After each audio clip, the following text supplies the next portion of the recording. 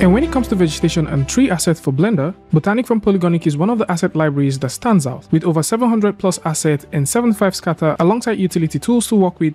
Making landscape with Botanic across the board makes life easy, and with every release, the folks at Polygonic have strived to make their products even better, with Botanic 6.7 now bringing more to creators. This ever-expanding library of optimized and realistic 3D vegetation assets is now having an upgrade that deals with animation, as animation has now been added to all of the vegetation assets and particle system with an improved overall performance with all the assets that comes with it, as they're currently doing a 25% off. And for those who like to get this, you can simply go over to the link in the description that can bring you right here, where you can check out all of the interesting, beautiful, and amazing things that is now available in Botanic 6.7. And for those who like to try this, there is a free version that you can grab, and if you'd like to purchase this right now, this is going for 25% off. And with that said, let's get right into it. So Blender simply open right here. All we need to do is go over to Edit, go over to Preference, and install the Botanic add-on. Now, once you install the add-on, there's a big button that would ask you to integrate this into the asset browser.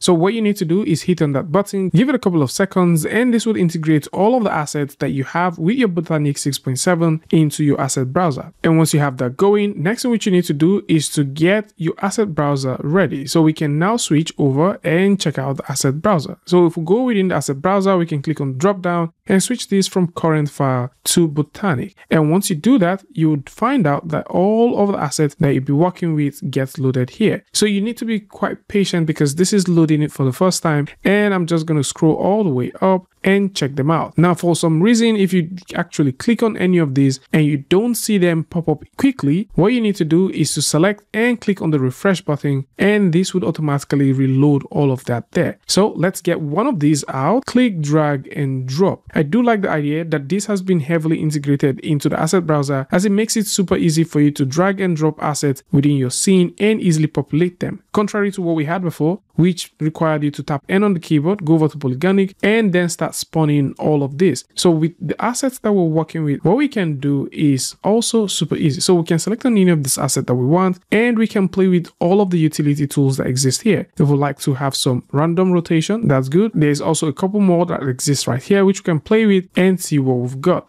And I'll also need to play with the lights just a little bit, just to make sure that we have a couple of lights around. So with the light here, you can play with the brightness, the hue and saturation, and you can just simply have fun as much as you want. Now, the major update for Botanic 6.7 is animation. So how you get to play with the animation is pretty easy, as all you need to do is select the object and then you can add animation to it. So I can click on the add animation and we can select the type of animation that we want. So if you like to have like a wind simple, a wind low vegetation, palm tree, whatever you want. But in this case, we're going to go with the typical best fit and click on OK. So once we do that and hit the OK button and press the playback, I want you guys to see how impressive this playback is. At this point, with a single tree, we're getting 20 to 22 frames per second, and this looks really nice. So you can also select the object and make some very interesting adjustments with it. So if you like to increase the strength of the breeze, or maybe you like to play with the animation time, you want to loop this however you choose, you can do all of that. And finally, you can now bake this as a lembic so you can export it and use it in other DCC tools.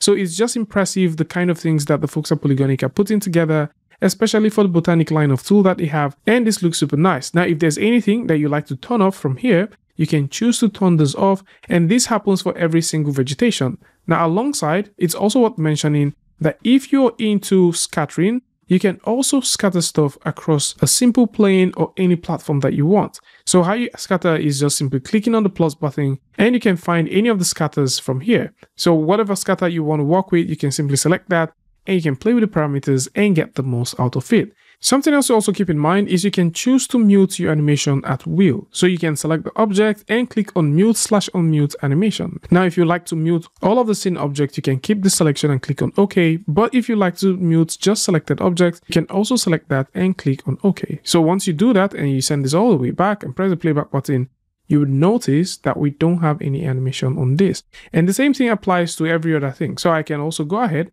and select on this one, and we can add animation to it, and we can also press the playback. Let's bounce this all the way back, press the playback button. You notice that we have the animation. We also have animation running on this one, and we can also set the same thing on this other one. So we can set that and click on add animation, click on OK, and we can have that to playback. So I can select that, press the playback button, and you can see we have animation running. So let's set this all the way back, select these particles that we have right here. And if we go all the way down, we can also add animation to this. So I'm just going to select that and let's mute the animation that we have here. So let's go over to mute all objects. Now what we want to do is to have this and have animation running on that one. So at this point, you can also add animation to particles. So the beautiful thing here, or what I would suggest, is you need to pick priorities. Depending on what you want to have animated at a given time, that is the one I would suggest that you turn on animation for. So you can sort of optimize your performance and get the best out of it. So for the grasses, you can see that we have these playing back, which is really cool. Let's start introducing some and see what we can get.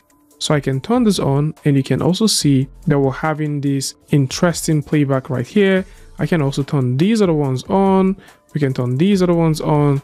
And the more that we turn them on, you would notice that our frame rate per second just simply drops. So it's all about priorities and understanding what to do and how to work with these things at given times. So I would simply suggest that you build up slowly and turn on animation for the ones that you need and get more performance out of your PC while working with these things and creating wonderful landscapes for yourself. So this is more like it. For those who like to take a look at this and probably you like to explore with it, then links to this is going to be in the description, so do well to check it out. A huge shout out to the folks at Polygonic for making this possible. And of course, if you like this video or you learned something from this, you can go ahead and give a like and don't forget to share with a friend. And until I see you guys in the next one, peace.